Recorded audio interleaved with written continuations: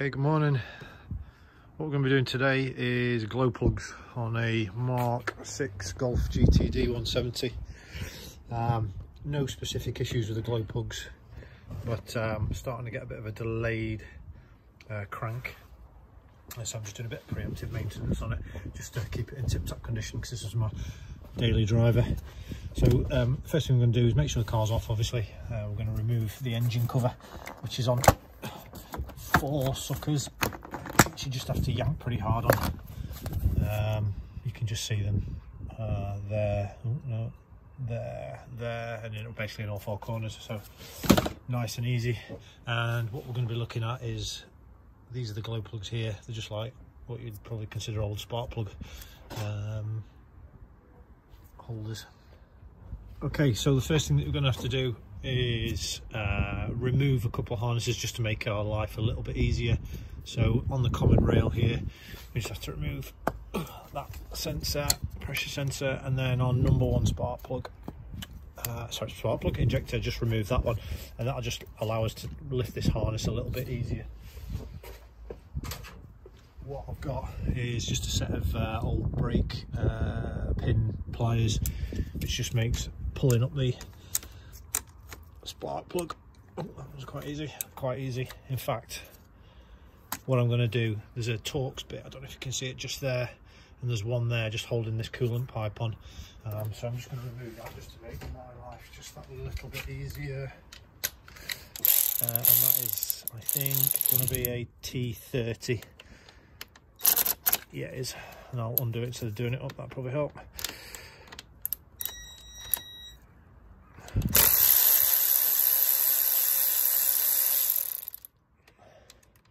There's one, a little bit tight, but you can get it. And then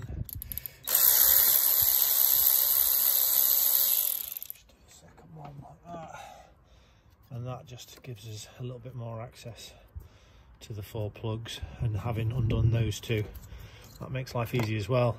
There is a hook and a clip just on the fuel rail, so you've just got to navigate that round there just to lift it up, and then give that a tug. Make sure you don't pull on those wires, just pull the plugs themselves, because if they've been in there a while, like mine have 10 years, they may take a little bit of effort just to get them up like that one did.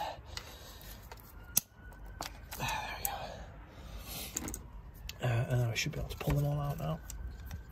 At least those 2 anyway. Oh, okay. Come out, and then this one's probably going to be the most difficult, no doubt.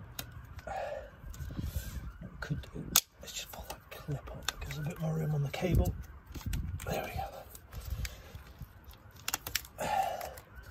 And that gives us access to the glow plugs, which you can see down the holes there. Now what you can get on these is a little bit of aluminium oxide forming in the bottom of the holes, and as you take the glow plug out, it can drop into the cylinder. It can go straight into the engine cylinder. So what I've done is made it like a proper gypsy wrong word, make do contraption with a bit of 15mm pipe on the end. And what I'm going to do is use the little hoover just in case there's any debris down in the bottom of those holes, because what I don't want to do is take the glow plugs out and then drop that debris into the cylinder. So I'll just hoover around. So what I'm doing is, that's a new plug, and that's going into the cylinder head. It'll just drop it over the top and get any debris from around the cylinder. Like this.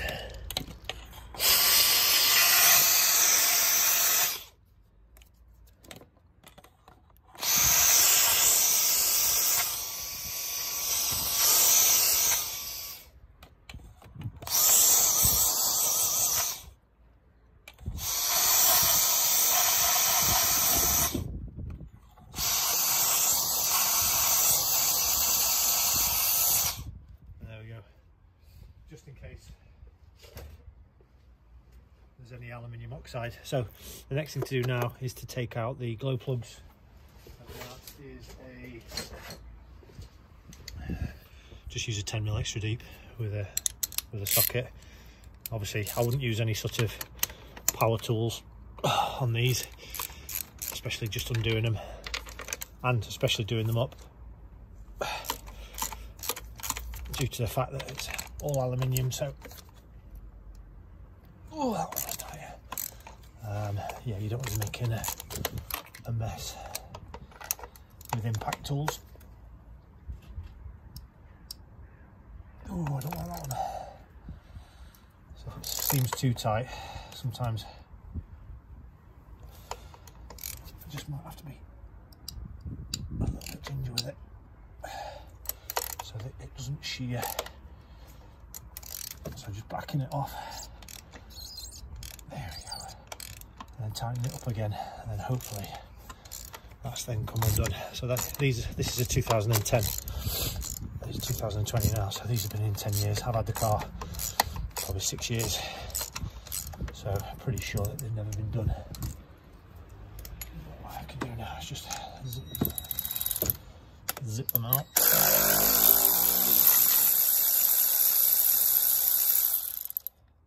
So they won't come all the way out. But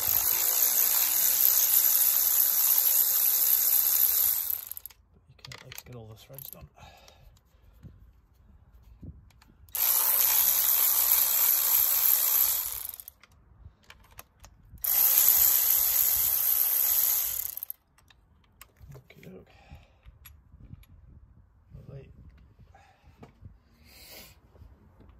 Use the, hopefully this will reach down inside and I'll be able to grab them. No, I won't. So I think worst comes to worst, you could get some long handled. Oh, there we go. And there you go, there's the first one. Visually they look okay, but yeah, like I say, a little bit of a delayed start.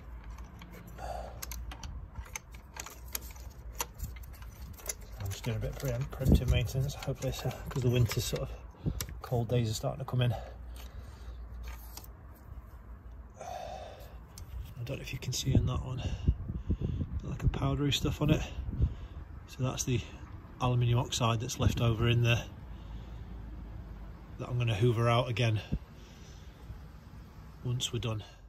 Okay, so I've got all four out now, but I'm trying to show you what I mean about the aluminium oxide. It's quite difficult to see. I don't know if you'll focus on it or not, but it's I've seen the left hand corner of that plug hole.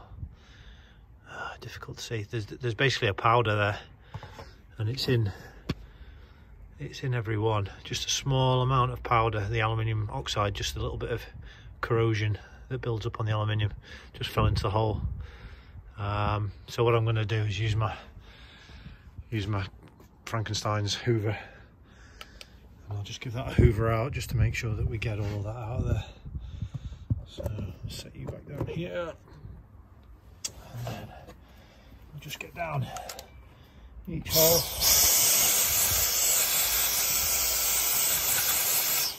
Hoover doesn't like it, but hang on.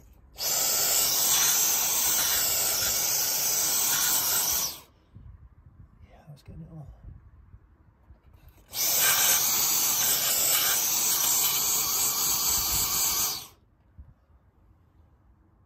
Lovely. So no debris left down there, which is good, which is exactly what we want.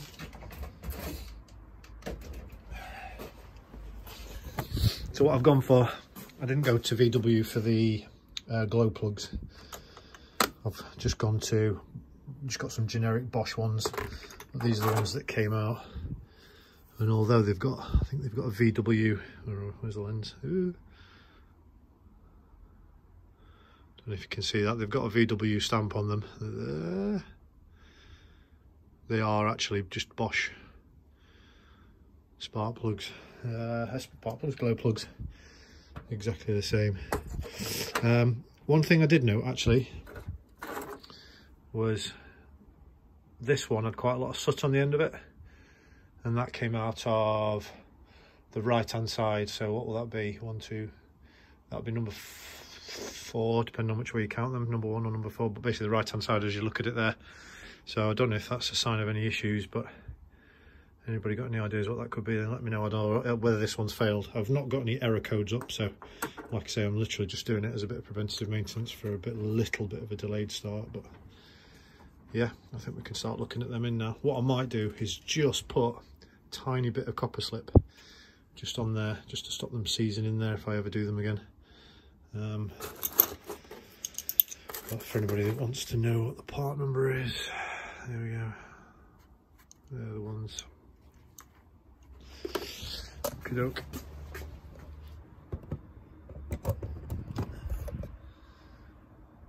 Lovely job. So, I can just find my anti-seize. Like I say, I'm just going to put a real small amount on there, I think. Just as a bit of a preventative. Yeah, just a tiny little smear, just as a preventative.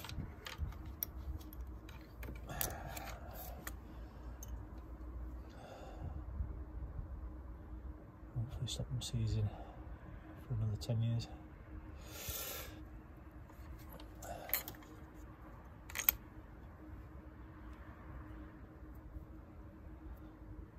Probably get the one off the end, that's not going to help.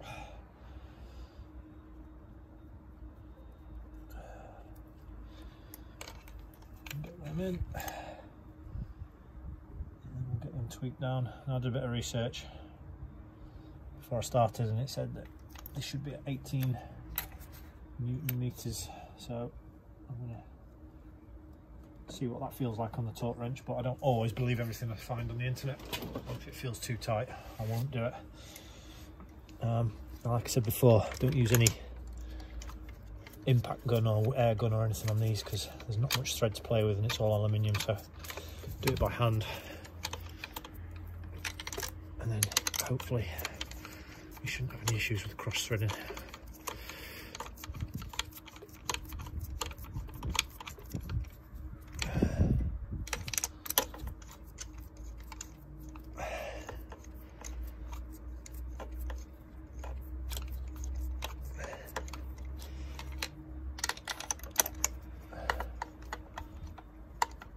Number 4, this was the tightest one to undo. This is the tightest one to do up as well, so it's not too bad. I don't know if we've got anything going on there. Right, let's just snug them up. Now I'm quite happy with how tight I've just done them by hand. You don't need to be mega tight, they're only tiny. But let's just get the torque wrench out for grins and giggles, see what it says. Alright, so using my super accurate, expensive torque wrench.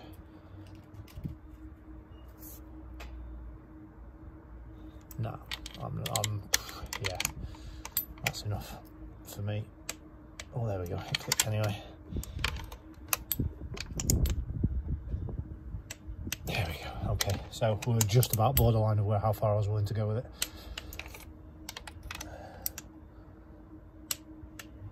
And that will do for me. Don't want to push my luck. So, reverse now, let's load them back up. This one's obviously the tricky one because it's a bit tighter. But we can just manipulate it in.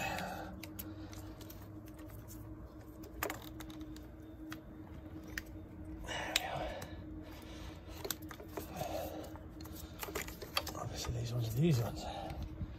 And they should get a good positive click like that on them all. And that'll tell you that they're home. And what I'll do once I put it all back together is I'll do a start on it, and we'll just see if that delay start's still there. So that's a common rail clip back on. In fact, we'll get these hooks on there first. If you can see, just these plastic hooks. I'll try and get them under. There we go. Plastic hooks. That one is on, that one's on, that one's on, number 1 injector on with a click, so it must be good. Ignore all the oil on here, I probably just spilt it, topping up.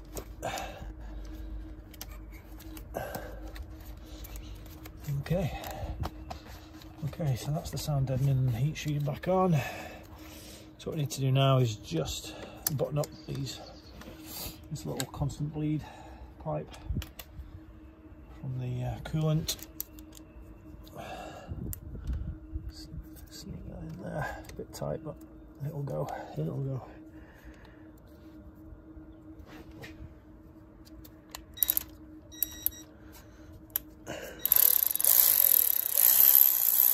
Come on.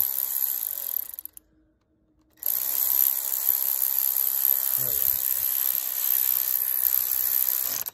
There's one.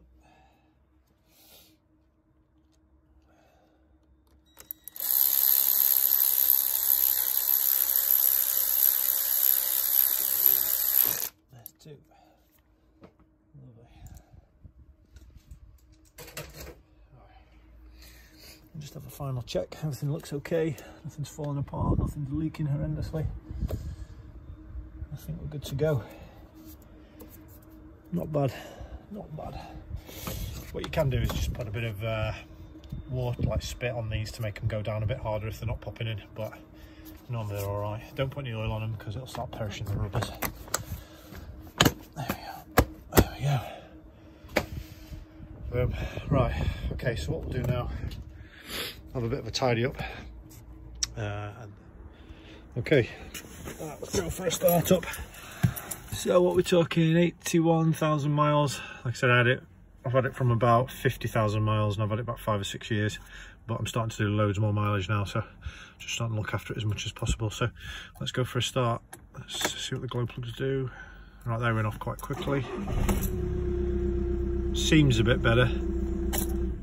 All I'd say is that the outside temperature is probably about 13 degrees at the minute, so it's probably not going to help us too much. But yeah, apart from a tidy up, it's back to good running. Well, I say that, apart from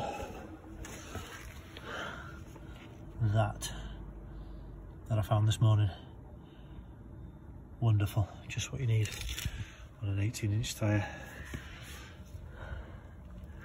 What size we are? 225, 40, 18s. Luckily, I had a flat on the back and I changed them as a pair.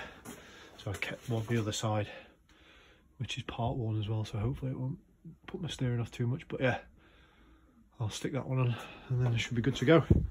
So that's me. All right, thanks for watching. So just out of curiosity, I thought I'd check. I found out that there should be 1 ohm resistance in between the glow plug, so I thought I'd give them a check and just to show you something. This is what I found. So just checking the terminals together. Obviously my test is not 100% accurate, but going between the sort of body and the, you've got like 0.6 of an ohm or 0.6. I'd say that's probably about right. Now if you remember, but then you remember the one that was quite sooty, that I said was on the right hand side.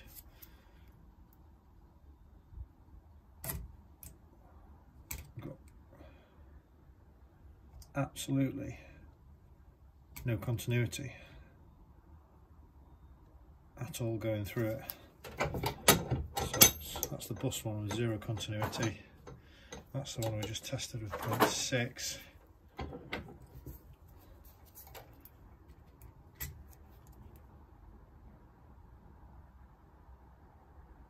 0.6.